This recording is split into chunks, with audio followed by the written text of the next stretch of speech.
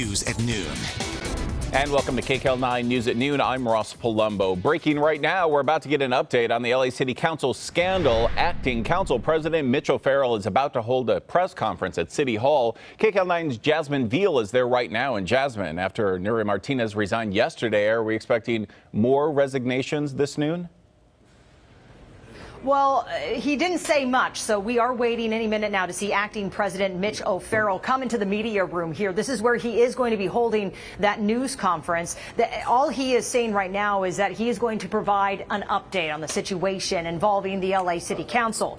We are right next door, though, to the City Council chambers, of course, where for 2 days in a row that meeting had to be ended by O'Farrell as the room was just jam-packed with protesters and not enough council members were present. This follows 1 day after the resignation came in of Councilwoman ex-council president Nury Martinez resigning yesterday. Many on the city council, including Mitch O'Farrell, they are calling on council members Gil Cedillo and Kevin De León to also resign.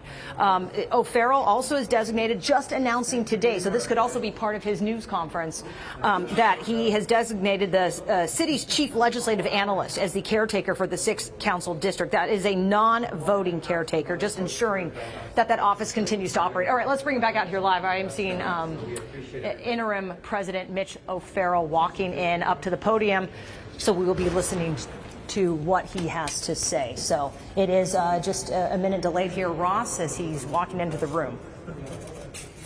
Waiting for him to come up to the podium. But while we're waiting, really quickly, what is the emotion been like there at City Hall? In 5, 4, 3. Well, let's go ahead and listen to O'Farrell, and we'll talk more about that, Ross. Bienvenidos. Mi nombre es Mitch O'Farrell, el presidente temporal para el Consejo de Los Ángeles. He escuchado a la gente de nuestra ciudad y estoy con angelinos. Good afternoon. I'm Mitch O'Farrell, acting president of the Los Angeles City Council. I stand with the people of Los Angeles, and we cannot heal until Kevin De León and Gil Cedillo also resign from the City Council. Therefore, I'm announcing that I am canceling tomorrow's meeting of the City Council, Friday, October 14th. The people's business cannot be conducted until we have these next 2 resignations. And as I said on Tuesday, in the court of public opinion, the verdict has been rendered, and they must resign. There's too much pain. There's too much deep injury to the soul, to the spirit of this city, and this must happen, and the people have spoken. We are taking this tragedy one moment at a time, and these are the moments, and I just wanted to explain that to all of you. That's the big news of the day. We're still waiting on word. I've been reaching out to these individuals. I've had conversations with my colleagues and keeping everyone up to date to the best of my ability. But that's where we are at this moment. And I'm happy to take some questions. Mitch, if you Pete. strip these people of their assignments on the very rather broad end, your time here is over. You really have no impact on what's going on with policy.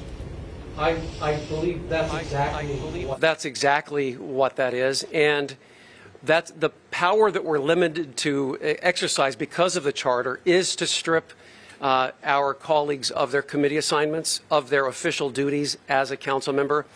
The one thing the charter does not allow is for us to force them to resign or to remove them from the office. Only a recall election can accomplish that. But the city charter of Los Angeles does not allow for anything further than that. And that is on the way. The censure is on the way. All right, you've just been listening to Acting City Council President Mitch O'Farrell, and he says that council members Kevin De León and Gil Cedillo have not resigned yet. He is still waiting at this point. They are contemplating whether they should strip them of their